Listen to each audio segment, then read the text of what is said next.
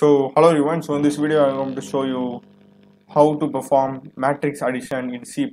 So we're going to type the program, I'm going to explain it, compile it, run it and get the output correctly. Come on, let's get started. I am using Dev C++ IDE and you can open your preferred IDE. So spell new, yes, and let's get started. So first I'm starting with the header file iostream, then using namespace std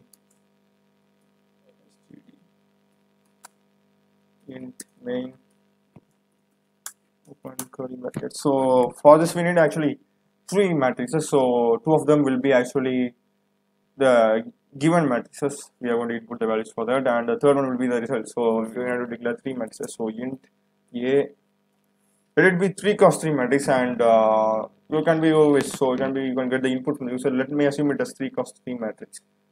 So it will be code will be easy for you.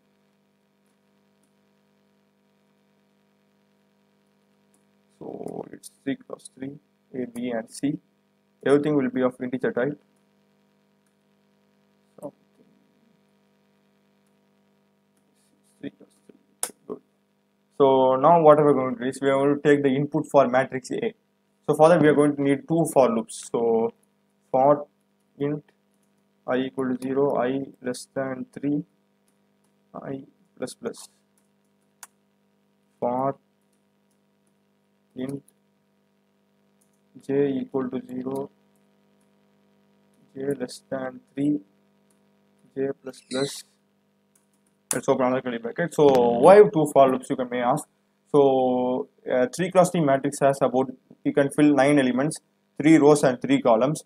So the first row will be 0 0 0 1 0 2 1 0 1 1 1 2 2 0 2 1 2 2. So these are going to be the index value of those elements present in the matrix. So first, during the first for loop, I value will be 0 and j for loop will run for 3 times. So it corresponds to 0 1 0 2 0 0 0 0 1 and 0 2, and next I value will be incremented, it will become I will be 1 and j will run from 0 1 2. So 1 0 1 1 0 1 1 and 1 2. So that's how it is done.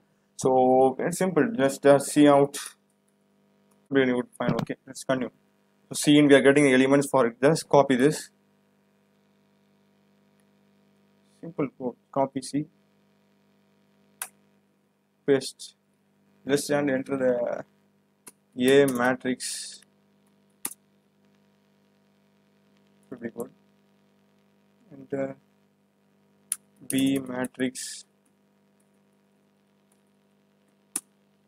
We forgot another important thing. We need to forward to add slash here. That's another using endl. That's pretty much good. So endl. Just then just we need to do a modify. Right? See out. So after this only we are going to do the sum. So the sum is another endl over here. Okay, now the sum. So what we are going to do is we are going to sum the current position of each element in one matrix A to the equivalent position of to the matrix B. So 0 1 of matrix A will be added to 0 1 of matrix B, 0 2 of matrix A will be added to 0 2 of matrix B. So that's how it's going to happen. So just it's a simple code. Again, you're going to just copy that. So just copy and paste. So writing is going to be difficult, but programming is just simple. It's a 5 minutes program. Actually, in many practical exams they would ask this question. Just a simple one. So now here we are going to use. Just remove this. So we're going to sum. That's it. So just C. So now the result C of ij is equal to A of ij plus B of ij.